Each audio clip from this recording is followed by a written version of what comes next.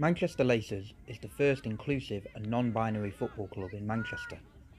I spoke to founder Helen to ask what motivated her to set the team up.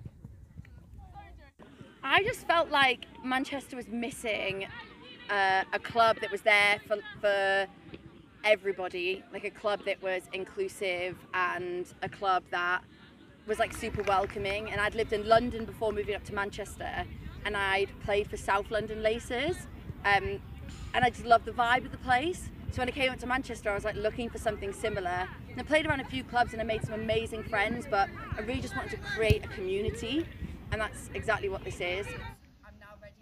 As of May last year, there has been a 54% increase in affiliated women's and girls teams since 2017. There are now 3.4 million women and girls playing football regularly, and Manchester Lacers has attracted a high proportion of beginners. Big part of what I found is that the ethos about there's no cliques, there's no bullying, everyone's encouraging of each other.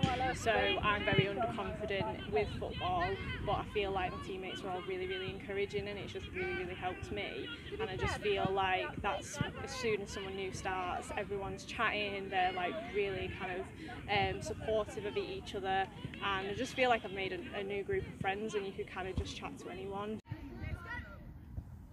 Helen echoed those comments, adding that the camaraderie of a football team has been central to the Lacers' growth. What I think is the most amazing thing is, when we set this up, as I say, we set it up just to open the doors and welcome anybody in and create an amazing community. But it's the players that have come in that have never played before, because for them, they've never experienced like what it is to be in a team.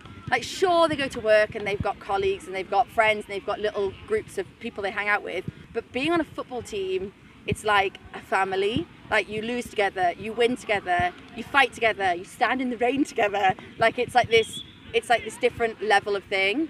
So I think when we set this up, that was the most eye-opening and wonderful thing about it, is that the response from the beginners has been like, wow, for 30 years, 40 years, 50 years, I've never had a community, and now I have this community, and that's been the best response, I think. A recent report said around 1 in 3 girls drop out of sports during puberty, and more than half of 12 to 16-year-olds said they play no sport. Manchester Lacers is also bringing those who used to love the game back into the fold. I've always been interested in football, both watching it, and Man City supporter, real avid supporter. And I used to play on the streets when I was a kid, but that was in the 60s. And I played at primary school with the lads, but once I went to senior school, it was a no-no. So I didn't play till about 2 years ago. I joined a walking football team, Man City, and then I found this because I prefer the running. So, and it's been great because my skills are very basic, and it's so friendly.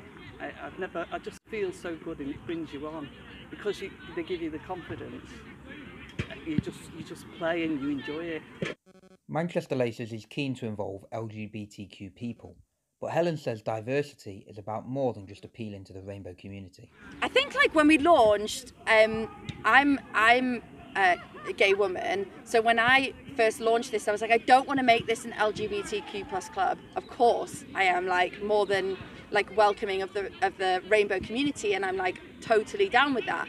But I think that when I launched this, I really wanted to be like, everybody is welcome. And I think because of that, I think you name it, every single person I think that represents Manchester as a city is represented within our club. With women's football on the rise and a greater focus on diversity, inclusivity and togetherness in grassroots sport, Manchester Lacers and many other clubs around the country will be hoping they can score goals on and off the pitch.